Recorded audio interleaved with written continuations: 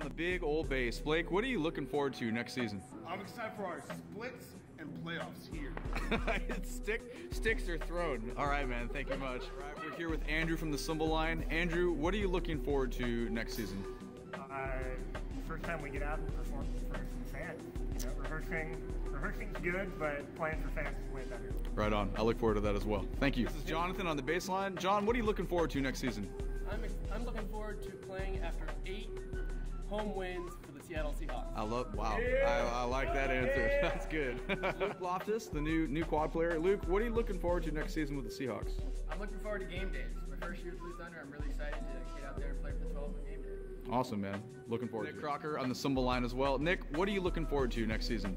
I'm looking forward to keeping going on the Cymbal Line. We got some good new people this year. Just keep getting better, keep rocking out, keep entertaining fans.